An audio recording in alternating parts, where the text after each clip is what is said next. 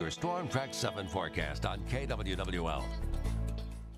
Good morning and thank you for logging on. I'm Storm Track 7 meteorologist Brandon Libby. We're tracking a fairly potent storm that will be affecting travel across the Midwest.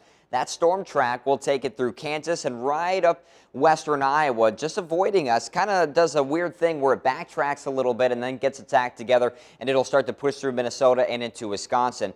Most of the snow will be on the northwest side of that. That's where there's winter storm warnings from northern Minnesota into parts of South and North Dakota, parts of Nebraska as well. Then on the fringes will be a winter weather advisory. That's where most of the snow will fall. We're going to be on the warm side of that, so we're going to track mainly rain showers through today and tonight.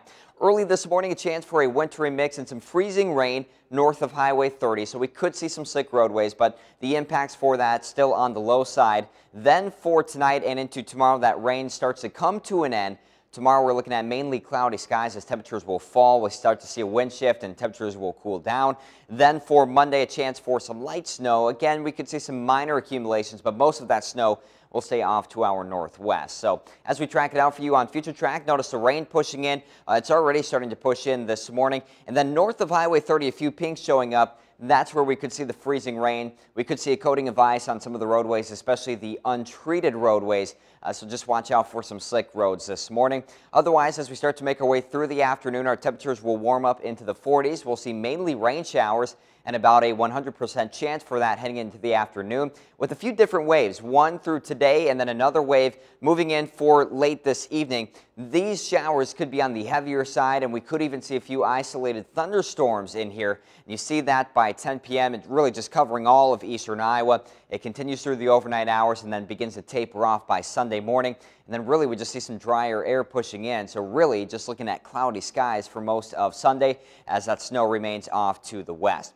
So temperature is still pretty mild for today, low 40s to low 50s with an east-southeast wind, 5 to 15 miles per hour.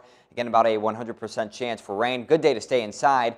And then for tonight, our temperatures actually continue to increase as we get a stronger south wind at 10 to 20 miles per hour. That rain will likely be heavier through the overnight hours and for this evening. And then city by city forecast, we will see our temperatures increasing all the way to the low to mid 50s by tomorrow morning. And then they start to fall as we get a wind shift, or they will hold steady through the afternoon. But we'll see a very small chance for an isolated shower, but most of us will see cloudy skies. And then Monday, we'll finish off the system with a chance for some light snow and minor accumulation with high temperatures in the low to mid 30s. Storm Track 7-day forecast, windy on Monday, and it'll be fairly breezy for New Year's Eve and New Year's Day. Temperatures will be coolest on New Year's Eve, a high of 29 with mostly cloudy skies, and then we're kind of in between partly and mostly cloudy conditions as we'll start to see our temperatures warming back up to the mid to upper 30s for most of next week.